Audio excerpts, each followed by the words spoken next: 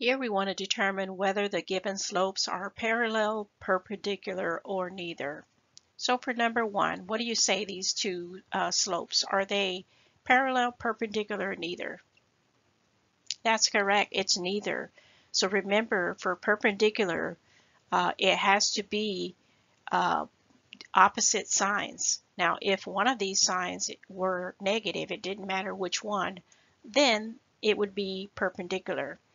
And we know they're not parallel because parallel lines have the same slope, so that is why it's neither. Moving on to number two, notice that the slope of these lines are the same, so therefore, yes, they are parallel. Moving on to number three, these slopes are, yes, perpendicular. Notice one sign is negative, one sign is positive, and one is flipped. Number four, okay, let's look at parallel.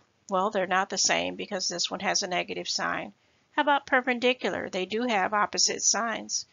Yes, but they're not flipped. One of them is not flipped, so it's not perpendicular. It will fall under the category of neither. Lastly, these two slopes, what would you say they are? Yes, perpendicular, opposite signs, and one of them is flipped. So we call that negative reciprocals.